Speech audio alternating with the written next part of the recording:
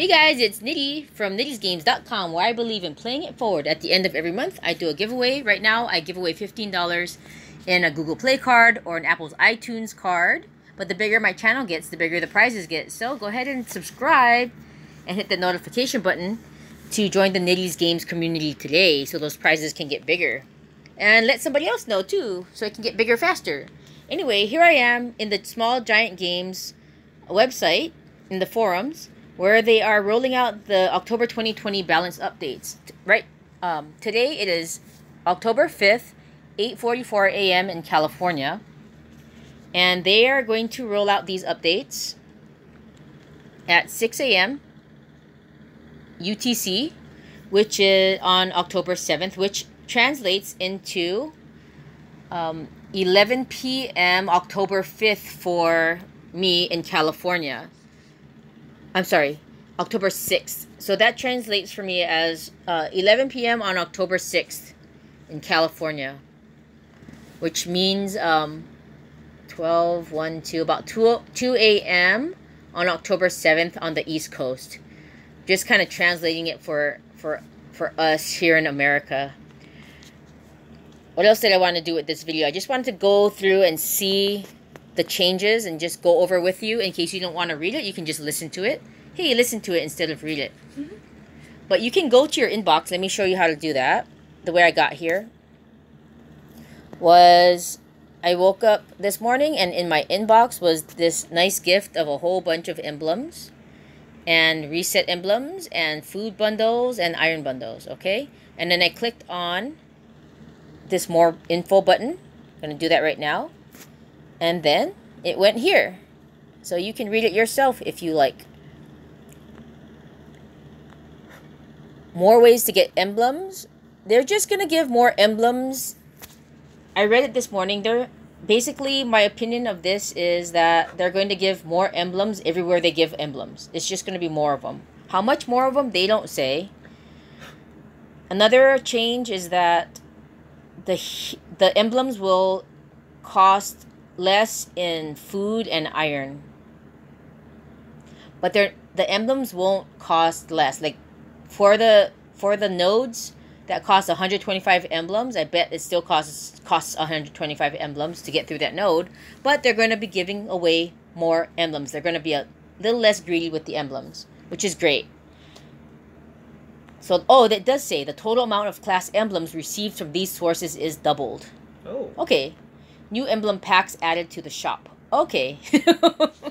Reset emblems will now refund not only the emblems, but 20% of the food and iron costs in addition to the emblems. They don't say how that's going to be, but I guess you'll get it in bundles, because if your food and iron are full, who has storage for that much food and iron in what they give you? The next change that's going to happen is in summon appearance rates to the legendary classic hero decreased, which is good because that means to get the legendary past hero of the month, the odds increase. And I'll go ahead and do that calculation on a video when it's time. Oh, you happy about that, Phoenix? Yes. Yes. And I'll tell you what it turns out to be in gems and what it turns out to be in dollars.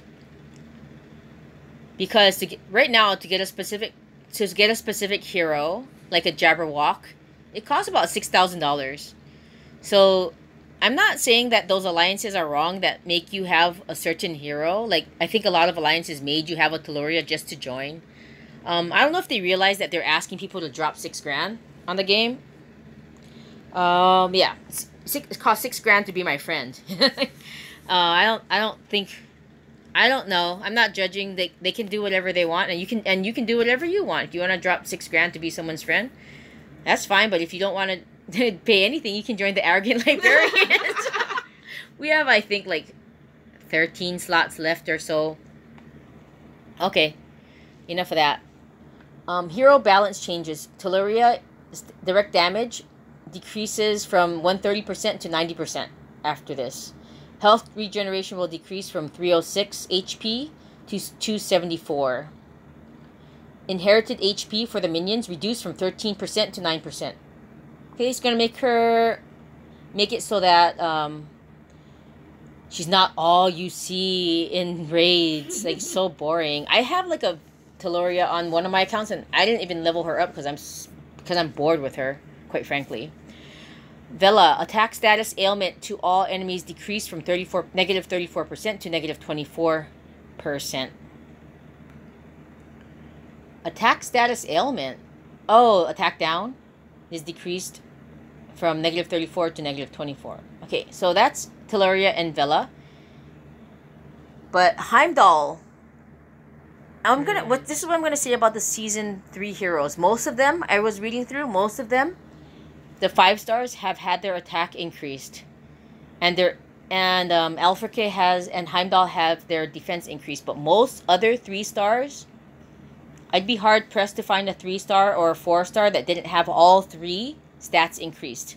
Season 3 heroes are getting boosted by, like, I don't know, 8 points here, 5 points there, in all their statuses, in all their stats, actually. And that's pretty much what happens. There's one season 3 hero that's not in here. Victor. Victor is a Halloween hero. Damage increases from 196% to 211. You see this in a lot of games with power creeps. Yeah, the old heroes have to be buffed to keep up and be as viable as the new heroes. So yeah, that's pretty much in a nutshell the balance update release for October 2020. It's happening, as far as I'm speaking, tomorrow night for me at 11 p.m.